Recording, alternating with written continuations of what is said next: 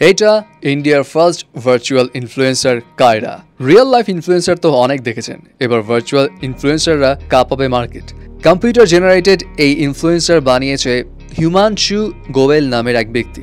এই কায়রা মুম্বাই বেসড একজন ইনফ্লুয়েন্সার যার বয়স 22 বছর। এই ভার্চুয়াল ইনফ্লুয়েন্সারের স্পেশালিটি হচ্ছে একে এমন সিস্টেমে বানানো হয়েছে যে সোশ্যাল মিডিয়ায় কি ট্রেন্ড চলছে সেটা আইডেন্টিফাই করে সে সহজেই ওই রিলেটেড কন্টেন্ট বানিয়ে ফেলতে পারে। সো অবভিয়াসলি এই ফিচারের কারণে যারা রিয়েল লাইফ কন্টেন্ট ক্রিয়েটর তারা ইজিলি এই ভার্চুয়াল ইনফ্লুয়েন্সারের সাহায্য নিয়ে ট্রেন্ডি টপিকসের উপর কন্টেন্ট বানাতে পারবে। বাট এই ভার্চুয়াল ইনফ্লুয়েন্সার যেরকম কন্টেন্ট ক্রিয়েটরদের জন্য হেল্পফুল হতে পারে, তেমনি ভাবে রিয়েল লাইফ কন্টেন্ট ক্রিয়েটর কিংবা ইনফ্লুয়েন্সারদের জন্য বিপজ্জনক হতে পারে। আপনি খেয়াল করুন কায়রার ইনস্টাগ্রাম ফলোয়ার্স কত। তার ইনস্টাগ্রাম নাম্বার অফ ফলোয়ার্স 2 লাখেরও উপরে। অ্যান্ড সে ইতিমধ্যে ইনস্টাগ্রামে বিভিন্ন ব্র্যান্ডের সঙ্গে কোলাবোরেশন করে ভিডিও কন্টেন্টও বানিয়েছে। মোর ওভার এক্সপার্টসদের মতে সামনের দিনগুলোতে ব্র্যান্ডরা তাদের সার্ভিস আর প্রোডাক্ট প্রমোশনের জন্য এইসব ভার্চুয়াল ইনফ্লুয়েন্সারদের উপরই অনেক বেশি রিলায়েবল হয়ে যাবে, যেটা ছোঁয়া অবশ্য এখন থেকেই পাওয়া যাচ্ছে। কারণ রিপোর্টস মোতাবেক 2023 সালে ভার্চুয়াল ইনফ্লুয়েন্সারের মার্কেট প্রায় 25% গ্রো করেছে। Even Nike, Samsung, Prada and আরও অনেক ইন্টারন্যাশনাল ব্র্যান্ড অলরেডি ভার্চুয়াল ইনফ্লুয়েন্সারদের সঙ্গে কোলাবোরেট করে কাজ করছে, তাদেরকে দিয়ে তাদের ব্র্যান্ড অথবা প্রোডাক্ট প্রমোশন করাচ্ছে।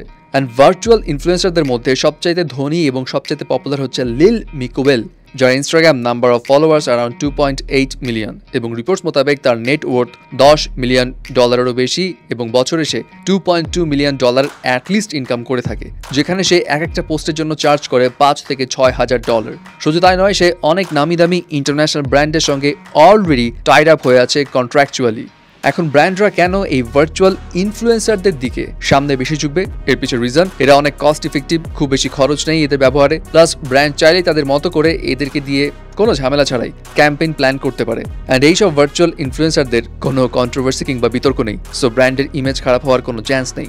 যাই হোক, ইন্টারন্যাশনাল মার্কেটে আর্টিফিশিয়াল ইন্টেলিজেন্স বেসড অথবা ভার্চুয়াল ইনফ্লুয়েন্সার এদের তো একটা দাপট চলছেই, আর এখন যেহেতু ইন্ডিয়াতেও চলে আসছে, দ্যাট মিনস রিয়েল সুন হয়তো বাংলাদেশেও এর প্রভাবটা দেখা যাবে। আরেকটা ভালো খবর হচ্ছে বাংলাদেশের হায়ার এডুকেশনে যেন সিলেবাসে আর্টিফিশিয়াল ইন্টেলিজেন্স থাকে সেটার জন্য চেষ্টা চালানো হচ্ছে, এবং আর্টিফিশিয়াল ইন্টেলিজেন্স যেন হায়ার স্টাডিসে অ্যাড করা হয় সেই জন্য দ্য ইউনিভার্সিটি গ্র্যান্টস কমিশন মানে ইউজিসি অলরেডি সাজেশন দিয়েছে। তাদের মতে আর্টিফিশিয়াল ইন্টেলিজেন্স যেইভাবে আগাচ্ছে তাতে করে সামনের দিনগুলোতে নানা রকম পরিবর্তন আসবে। সেই পরিবর্তনে যাতে বাংলাদেশের স্টুডেন্টরা পিছিয়ে না যায় সেই কারণে হায়ার এডুকেশনে আর্টিফিশিয়াল ইন্টেলিজেন্স অ্যাড করা খুব জরুরি। আদারওয়াইজ গ্লোবাল এনভায়রনমেন্টের দিক দিয়ে চিন্তা করলে বাংলাদেশিরা অনেক ক্ষেত্রেই পিছিয়ে পড়বে। সো অবভিয়াসলি আর্টিফিশিয়াল ইন্টেলিজেন্স সামনের দিনগুলো অনেক চেঞ্জ আনবে, অনেকের চাকরি খাবে, নতুনভাবে নতুন দরজাও খুলে ফেলতে পারে। সো সেই বিষয়গুলো জানার জন্য আর্টিফিশিয়াল ইন্টেলিজেন্স যদি বাংলাদেশের পড়াশোনার কারিকুলামে অ্যাড করা হয়, ডেফিনেটলি এটা অনেক হেল্পফুল হবে।